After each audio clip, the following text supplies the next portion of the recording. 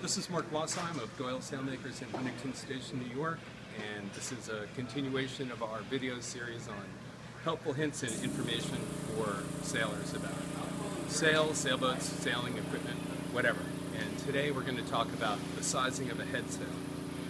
When you hear the size of a head sail referred to by its percentage, let's say 130% or 150%, what that means is the width of the sail, or the girth of the sail, from the clew to the closest point on the luff relative to the base of the fore triangle, or from the mast to the headstay.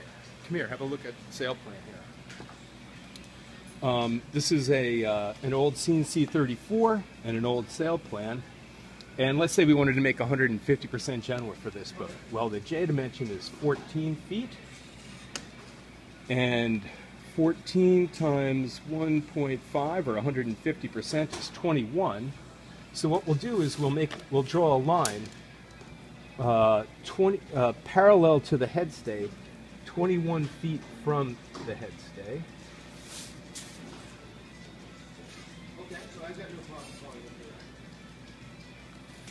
Like so.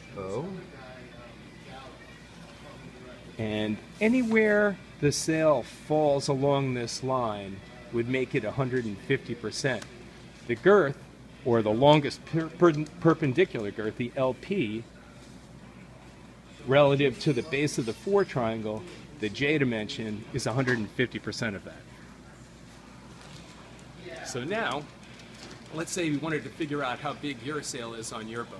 Well, first what we'd do is we'd measure the LP. So here's a sail we have on the floor. It's a roller furling sail from my brother's Granby 30 Splinter. Can you give me a hand for a second? Come on over, sweetheart. So what we're going to do is we're going to measure from the clew of the sail to the closest point on the luff. All right? By splitting it apart, we like to work in decimal feet here. And the girth of this sail is approximately, well, it is 17.3 feet. Come on over. What you can do then is you can go online and find the principal sail dimensions for your boat, principal rig dimensions.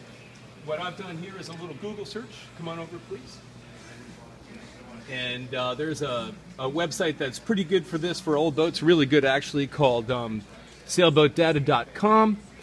And I found my brother's Grampian 30 here, and I find that the J dimension of his boat is 11.0 feet. All right? So now, to determine the J dimension of my brother's boat, we take the LP, the girth, 17.3 divided by 11, and it tells us that the sail is 157-ish%. And that's it. It's that simple. There you go. If you have any questions about it, don't be afraid to contact us. And have a good day. Thanks for watching.